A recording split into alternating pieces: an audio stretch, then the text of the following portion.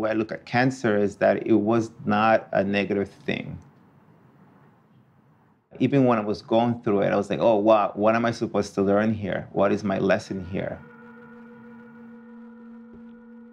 And that's kind of like how I discovered sound therapy. I was always interested in sound, but I didn't know the power of sound and how sound is medicine. Hi, my name is Guadalupe Maravilla, and I'm an artist and healer and a Mindscape artist in residence at the Brooklyn Museum. Before the pandemic hit, I was working with the undocumented community and the cancer community. But after the pandemic, it seems like everyone is struggling with mental health. Creating art that can kind of allow someone to learn a little bit about how to heal themselves is key. I'm a New Yorker. I've been here since I was 8 years old, but I feel like I'm a displaced person. I can't go back to El Salvador. I cannot live there. My entire family left during the Civil War. I don't really have anyone there. My connection is to those undocumented people that somehow make their way to New York City. They bring in their stories. With their stories, they bring their own traumas. And this is an opportunity for me to share all the knowledge that I picked up along the way. Currently, I'm working on a lot of sculptures that I call disease throwers. Someone can lay on it and receive kind of a vibrational therapy. All summer, I've been doing sound baths at Socrates Sculpture Park, and I've collected a lot of the coal and a lot of the ash from all the fires, from all those ceremonies, and they've been integrated into the mixture of this material that I call the skin of the disease thrower.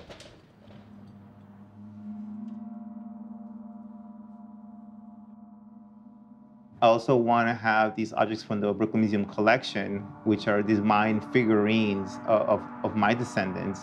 But also I want to have maybe a type of collaboration with undocumented teens who are Mayan descendants as well, and I want them presence to be part of the exhibition.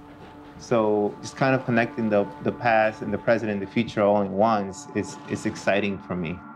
I'm learning so much right now. I was part of the first wave of undocumented children unaccompanied to come to the United States in the 80s. Going back to different parts of Mexico and confronting spaces that I traveled through when I was 8 years old without my parents escaping the Civil War is part of the healing process. So I go back to Mexico and Central America and I collect objects from these spaces. Every object has energy, so it's really important for me to find objects that relate to the energy that I want the sculpture to have. Working with Mindscapes is exciting because I get to share the work that I'm doing with the world, basically. I would love for someone to come into the Brooklyn Museum and see who I am, but also my ancestors and also my descendants. I want them to actually really start thinking about who their ancestors are and who the descendants will be, right? I'm really excited about the possibilities of the work having a life after I'm not here anymore.